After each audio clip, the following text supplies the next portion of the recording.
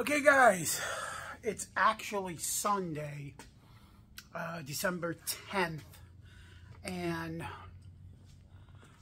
we are going to show a few things that were done. We had a problem with the color on the hood to the fender, so what we did was we sanded it down and we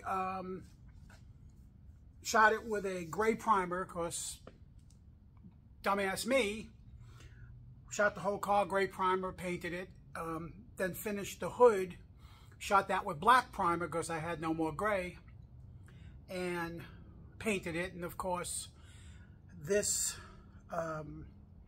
color, being see-through as it is not matching. So we sanded it all down. We hit the whole top of the car with gray primer and shot more paint on it.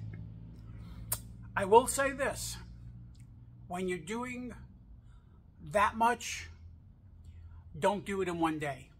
The gray primer says leave it an hour, maybe an hour and a half.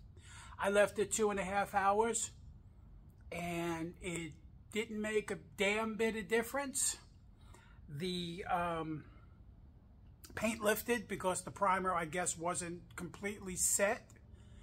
So we now have to resand the fenders, reshoot them, and go from there. It's just about a day's work, but it's still a day that we shouldn't have to be bothered doing. But let me see if I can.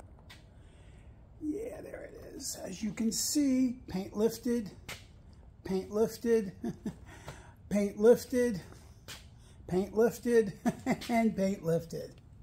So now we're going to reshoot and sand the whole hood. Anybody that tells you that works on cars says they don't make mistakes, tell them they're liars. We all make mistakes.